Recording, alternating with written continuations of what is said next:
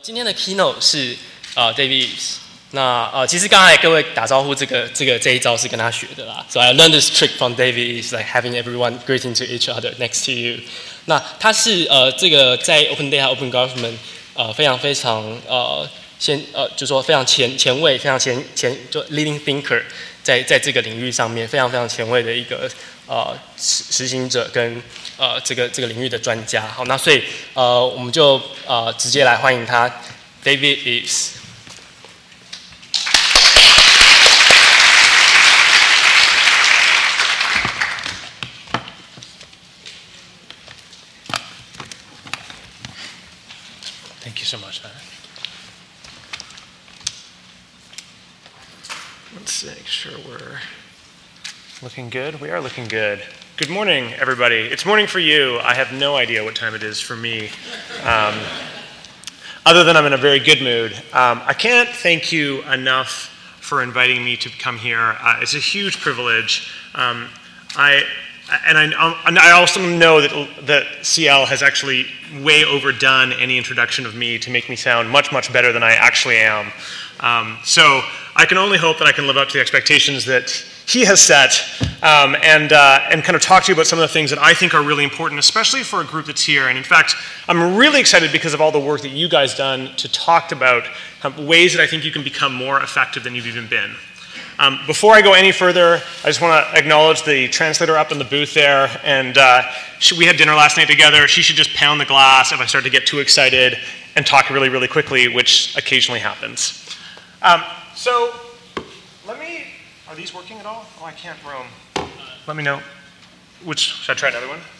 We'll do microphone roulette. This one, no. This should click on. I'll let you, there we go. No? Oh, there we go. Perfect. So this is me. Maybe just really quickly. Everything's kind of gone pear-shaped on us here.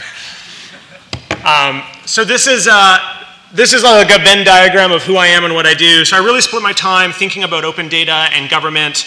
I spend another part of my life actually working as a negotiation expert, advising people on how to make parties that don't necessarily agree come together. And I kind of fuse all those three things together. If you want to see what that looks like, these are the organizations that I have done work with currently or in the past. The only purpose of this slide is to make you think that I am smart and have other interesting smart people listen to me, so we should move on as quickly as possible from it. Way back, and it's funny to say this, but way back in 2009, I was advising the mayor of Vancouver, and we were thinking about, what do we do around technology, and I had suggested along with a colleague that we should do open data, and at the time, only the city of Washington, D.C. had done it, and so Vancouver became the second city in the world to have an open data portal, and it kind of launched me into this world of thinking more and more about how open data works, and now I kind of take an even more expansive view about how information in government works, and so I kind of want to share what I think is a relevant story for the people in this room, because I think I have a history undergrad. I'm always very interested in what the history can teach us about where we're going and what we can be doing. And you guys have a lot that you can be congratulated in the recent history that I think is completely amazing. So I look at the projects you guys have engaged in, like the Real Price Project, the Ministry of Education, Dictionary, the Job Helper, Congress Matters, especially the Dictionary Project. The Dictionary Project completely blows my mind in its awesomeness. Yes, whoever just said woo, you should say it louder, because everybody in the room should be excited about what you do. I've never seen a project like this anywhere in the world, and to have the kind of success it's had. So you guys have had real successes, and I think you've also had your own struggles, and the question is how do you build on these successes? You are one of the, I would believe, one of the more successful groups in the world in trying to figure out ways to hack your government and make them think differently. So let's go further back, though. Let's look at kind of this space in a much deeper level, and I always like to look at the history of the Freedom of Information Act, which is legislation in many countries which allows you to access government information. And if we look at the history of the Freedom of Information Act, the first one was passed in 1766 in Sweden, and that's a little bit of an outlier. So you kind of have to skip several centuries before you get to the next one, which is in 1966, which is in the United States. And it passes. It's actually quite a weak act. It doesn't have the kind of strength that you associate with access information rules today. And then if you go a little further, you come here, you see there's a bunch more acts that get passed in the 70s. In the 80s, there's a few more acts. And then in the 90s, the 2000s, there's a few more still. And if you look at this history, you kind of go to yourself, that's really interesting. Look at all of these things that happened. And you ask yourself, well, why? Why did it happen? And this is a really important question. Well, why, starting in the 1970s, did you suddenly start to have Access to Information Acts, Freedom of Information Acts? And I think the kind of mythology around this is that initially this guy did something. This is a representative in the House of Representatives in the United States. He became very concerned with how much money was being spent on defense contracts and wanted access to budget information. And so he lobbied to have an Access to Information Act so that people could understand how much money was actually being spent on defense. And that kind of explains the 1966 Act. But then things really kind of become more aggressive in 1974 when that act gets real teeth. And I think the legend around this is that we really have this guy here to thank. This guy here. So Richard Nixon did not pass this act, to be clear. Richard Nixon was the man who, of course, was caught with his hand in the cookie jar that mobilized people to want to pass an Access Information Act. For those who don't know Richard Nixon, this might be an image that's more familiar to this generation of people. And I think the mythology is that what you had was a kind of a coalition of the public, of progressive people who came together in response to Richard Nixon and what he had done and said, this must never happen again. We must pass some act that guarantees more transparency. And as a result, even those who were opposed kind of ended up being in favor of it, and it got passed. And my response to all that is I actually think this item is actually equally responsible for the creation of the Access Information Act and the Freedom of Information Acts. Because there's a parallel history that now happens. When you look at that act, you have to ask yourself, why was it Richard Nixon that created the political scandal that created this act? It wasn't like there had never been a political scandal in the United States before Richard Nixon. There had definitely been corrupt politicians. So why was it at that moment? And I think this history is actually quite revealing. That when you look in 1960, the Xerox 914, which is the first real Xerox copier, gets released to the public. And it is a huge event. You have to understand, Fortune magazine calls the launch of this product the single most successful launch of a commercial product in the history of America. To go further, between 1950 and 1959, the entire revenue of the entire decade, all of the revenues that Xerox generated was $12 million. That's in an entire decade's worth of revenue. And yet, by 1968, they were doing $1 billion a year just by selling photocopiers. So to give you a sense of just how important of an invention it was and how widespread its use became so incredibly quickly, this chart shows you how quickly this company grew. In fact, by 1980, they're doing $8 billion a year, and now they only have 60% of the market share. So now it tells you like the Koreans have kind of gotten involved. They're now selling photocopiers as well. So they've grown bigger, but there's actually the market's even larger than you've seen. And my point here is that the entire existence of Access Information Acts is entirely predicated on the existence of a type of technology. So it's not necessarily Nixon that was necessary, it was the combination of Nixon and the technology and the public outcry. And so this graph becomes the one that I think is one that's very interesting to groups like yours and the people that I spend time with, which is there's some form of public demand for change that combines with some form of organization that can marshal and focus that demand, that combines with maybe a new form of technology that creates new senses of opportunity around what can be done. And it's that secret spot in the middle where this organization and organizations like it tend to sit. And what I really love is everybody in this room is an incredible strategic thinker, because when I look at the Gov website, this is the Venn diagram that I always see. So you already intuitively understand that you are a social movement that is trying to build capital to force organizations to change, and that you are trying to combine these three forms of capital together to do something interesting. So you should all actually just applaud yourselves very quickly right now, because you have actually, I think, understood something that is very important. And so the question we want to ask ourselves as people who are in this space is, how do we increase the size of that sweet spot? What do we do to make it better? And so one thing we can do is we could try to increase public demand. This is very, very hard to do, but if you do that, that sweet spot gets bigger. But the other thing that I think is actually much, much more in our control is, how do we increase the effectiveness of us as an organizing group, as a kind of a coalition of people who are working together? And I want to kind of spend the rest of my time thinking about that. So I have 3 thoughts that I want to talk about. The first is I want to talk about what our goals are. The second, I want to talk about what it means to be part of a big tent. And the third is I want to talk about power. So I do a lot of work with nonprofits in other spaces, especially in the environmental movement around the world.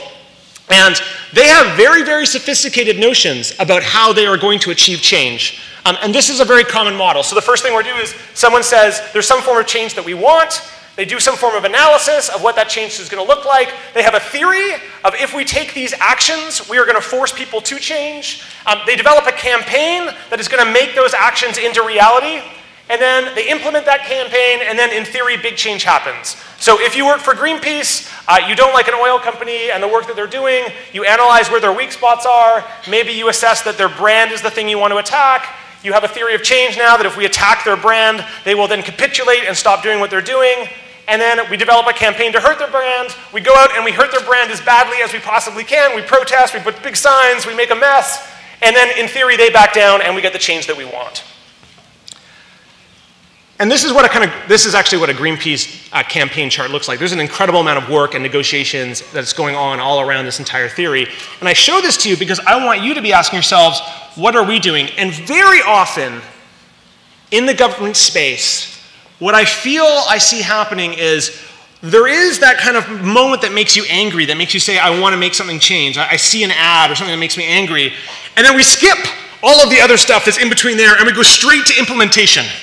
We're like, yes, I know exactly what I want to do. I want to build an app or a web page that is going to expose that. I'm going to go straight to implementation, and then we kind of hope for big change.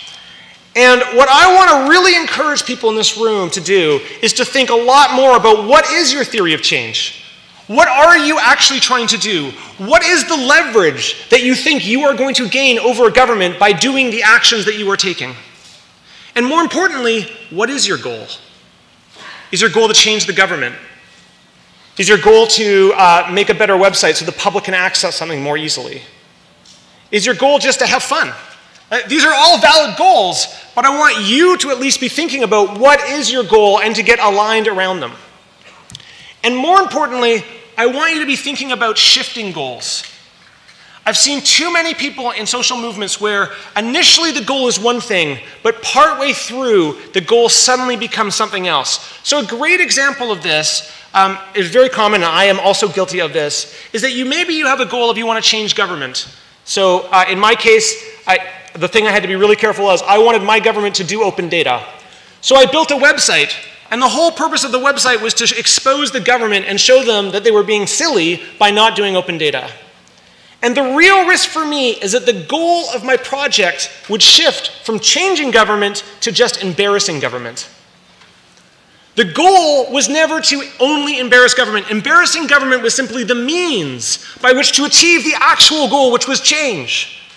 And yet very often I see people they kind of lose sight, and the making government get embarrassed becomes the goal because it's fun, and more importantly, it's seductive because it increases public demand. And so I'm not in any way saying that should not be something you do. I'm only saying make sure it's in service of the actual goal that you have. So are you trying to change government or are you trying to embarrass government? Which one are you trying to do? Always be, and these aren't the only two choices, there's 1,000 other choices out there. Always be coming back, what actually is the goal I have? The second is the people in this room you are a big tent coalition.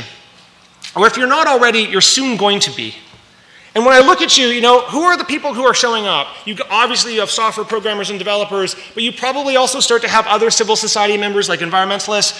There's probably some entrepreneurs in the room who are thinking about, well, I'd like to offer a service that makes government better. Librarians, journalists, bloggers, CIOs, public servants. All of these people are in your tent. And I think one of the critical things is when you have a big tent, you want to acknowledge the different motivations that people have. Not everybody is here to do the exact same thing that you are trying to do. And the real risk around this is to start judging other people as not being worthy because they do not share the same goals as you. So I experience this all the time. So you got a big tent, you've got journalists. The journalists want to make the government pay for mistakes. You've got the entrepreneurs. They want to help government. They don't want to punish government. They're like, I want to be serving government. Sometimes you have some open government activists who are like, yeah, we want to make services better. And then you have environmentalists who are like, we want to stop that problem over there. It is great that you have a diversity of goals. The main thing is, can you acknowledge those different goals and first negotiate among one another to figure out what is the shared goal of this group and how are we going to work in harmony to achieve what we all want to achieve in a way that allows us to also go out and achieve separate and distinct goals that we all have. And I do some work with the Presidential Innovation Fellows at the White House, and the people who become Presidential Innovation Fellows, I've now distilled out, thanks to one of the fellows, there's really three types. There's the patriots, there's the careerists, and there's the evangelists. And they all come with, they're all doing the same thing. They have an amazing job, but the patriots are there because they love their country. And anybody who's here who's not here because they don't love their country, they're not worthy of being a fellow. And the careerists are like, I had a kind of okay job, and having this job means I'm going to have a great job next. And they're like, if you screw my project up, you're screwing up the ability for us to do amazing things in the future, so don't screw my project up. And the evangelists are like, I don't care about the projects. I'm not even sure I care about my country. We better be doing open source. So they're like the evangelists, right? And they have a mission to drive something into the organization. And you get these people in the room together, and they actually have a lot of shared goals. But it's very easy for one to judge the other, and for them to start to have unnecessary friction because they simply don't agree why the other one is here. Forget about what they accomplish. So I want everybody here to have open and honest conversations about why you're here, what you're trying to accomplish, and help build a common vision and common goals. The other big problem of a big tent is I think they're very hard to sustain, and that's an okay thing. The analogy I always like to make with the open government movement is with the open source movement. 15 years ago, I think that the kind of conferences like OSCON were a really, really important conference because if you liked open source software, if you believed in open source software, you were at the margins of any community that you were in. Like people were kind of like, that's kind of weird, that open source stuff, I'm not so sure about that. And OSCON was suddenly this place where you found all these people who loved and believed the same things that you did. And now, I still think those conferences are important, but they're not nearly as important as they used to be, because now there's like DrupalCon, there's DjangoCon, there's like all of these open source conferences that are much more niche and focused. And so I think your job here is not just to be part of a big tent, but it's to take the ideas and the knowledge of this movement and of what this group of people want to do and go and infect the community that you originally came from. So if you're a journalist, go back and infect other journalists with the great virus that we have. If you are a software developer, go back and infect the software development community with the great virus that is here. So you're not just here doing your job here, you're actually an agent of change back in the community in which you came from. And that is like when a big tent is successful, it doesn't matter when it collapses because it's infected so many other communities that the ideas all live there as well. And then the final point I want to leave with you all is kind of a little bit of a cautionary tale around power. I think it's very dangerous for us to assume that there's not power at work here. You guys are trying to build power. You're trying to build power to affect change on organizations. Some of those organizations are government. That requires a lot of power. Governments have power. They're trying to use that to affect change on you, to have you not do certain things, to have you do certain things. And you need to be asking yourselves, what happens when you use that power? And more importantly, what happens when you're effective with that power? For a lot of people in the kind of open data space, I think there's a belief that if the more open data you have, the more the world's going to become better and better and better. And kind of like the superficial version of this is like the flu trends graph, which shows you like if we just have more data, we can predict when people are going to get sick and see the world's a better place because now we can predict when people are going to get sick. And I feel this on a personal level. This is what I think is a much more realistic level. I work with environmentalists and loggers. I'm trying to figure out how to limit the damaging impact of logging. And so here you see there's an environmentalist, these are loggers, and they're all looking at maps that are actually filled with open data. It's totally amazing. They're using maps filled with open data to help them figure out where are the places that really cannot be logged and what are the places that maybe can, and try to bring harmony to these two groups that are normally very much in conflict. But I'm not sure that this is always the narrative that's going to happen. And we have a responsibility to make sure we understand that and that we fight other narratives. And my favorite example is this chart here. This is a congressional district in Chicago. It might look like it is oddly shaped. You might not naturally say this is how one would design a congressional district. Some people would even say this district is a mistake. I would actually argue this district is actually a perfect success.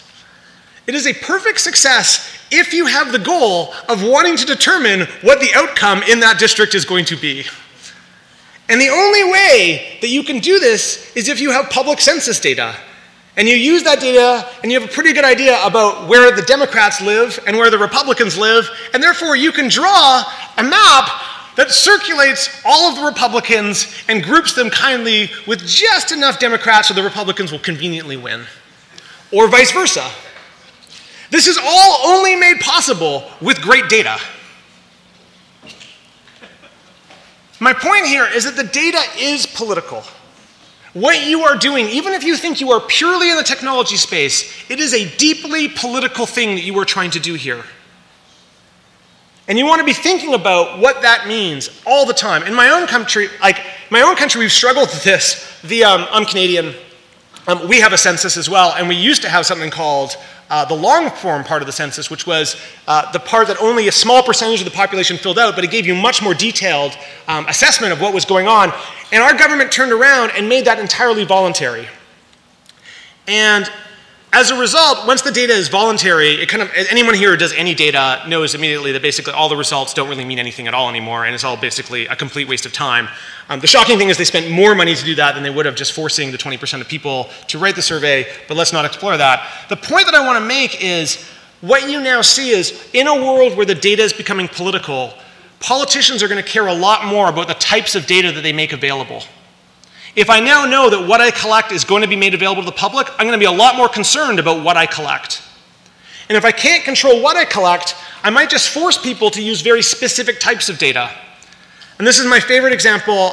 This is down in North Carolina, where the government, the state level government now says that all urban planning can only use linear projections of sea level rises because they don't believe in global warming.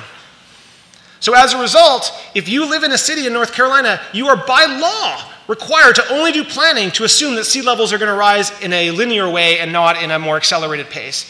And the result of that means that basically if you live on a beach in North Carolina, it's going to become harder and harder for you to get insurance.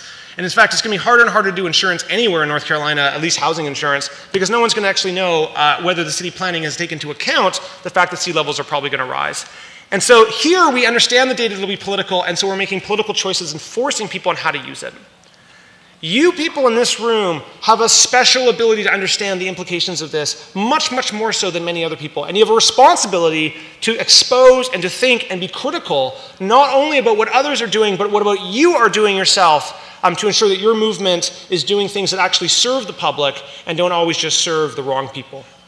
I'm going to stop there for now. I'd love to do some questions, and I'll do a session tomorrow. Thank you again so much for having me.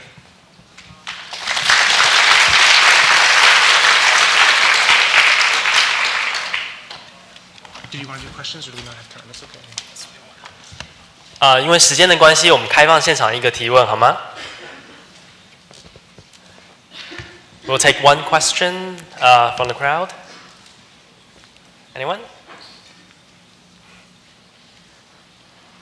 I scared them too much. It's terrible. 可能大家都还在从惊吓中恢复。前面可以按。我是一个非常老的媒体人，所以我在这边可能是平均年龄要再乘以2乘以3。所以我想问的是，刚刚谈到了说要了解可能在从事一些改变的过程中的不同人的不同动机。那么，请问跨世代的了解跟跨世代的和解或是和谐跟共同的努力该怎么创造？这个是由年轻的世代发起，还是老的世代发起，还是有没有更好的策略？ Yeah. So I think there's like a real, this is a great question, and I strikes the heart of like, this is the skill set that I actually believe is enormously important in movement building, is that you have to find ways to create connections between people. And so I think the hard part is there's no simple answer to that question. There's no, this is the one way that you're going to do it. But, and in fact, one of the simple things, I love that slide you had up of the safe space. Like that's the entry-level stakes on how to start having this conversation, which is how do we create a safe space for the people who are in the room. But then I think the next question is what are the skills, and I'm biased here, I'm a negotiation expert, so I see negotiations everywhere I go, you know, so I have a hammer, I see a lot of nails. You know, my question to you is, how do you guys actually first acknowledge, like, can you identify with the different groups, even just applying labels, like the fact that I can say I'm a public policy entrepreneur, these are the things that I care about, and that's actually quite distinct from a journalist who wants to create problems and expose the government doing wrong. That's actually a very important starting point to acknowledge. Just simply acknowledging those differences is a prerequisite to trying to figure out ways where we can work together, and then understanding the places where we actually have just fundamentally different views and we can't work together. So that for me is actually having those conversations, and I think often people are scared to talk about the motivations of different parties and the perceived motivations of those parties, and so I think having those really, creating a safe place to have those really explicit conversations is that's the prerequisite, the most important thing you can do, and then building the skill to having those conversations as an individual, also enormously important.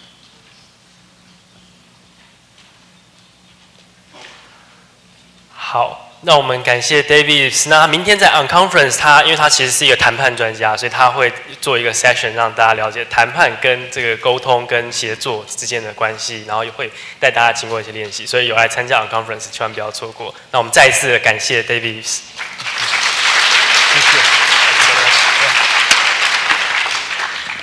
那各位表定上的议程是9点50分，在各个不同的会议室。好，那我们因为时间的关系，我们晚10分钟开始，会在10点开始。那我们当然也是晚10分钟结束。好，那就请大家看我们手上其实大家应该都有拿到议程，它在折页的中间，就是每一个它上面好像没有写每一个会议室，不好意思啊。那所以在会议室的门口其实都有贴出来说这个议程是在哪一边。好，那我们的各位的右手边是国会开放国会这个议程，然后左手边第2会议室是教育部词典跟相关字典的议程。好，那就大家待会见，谢谢。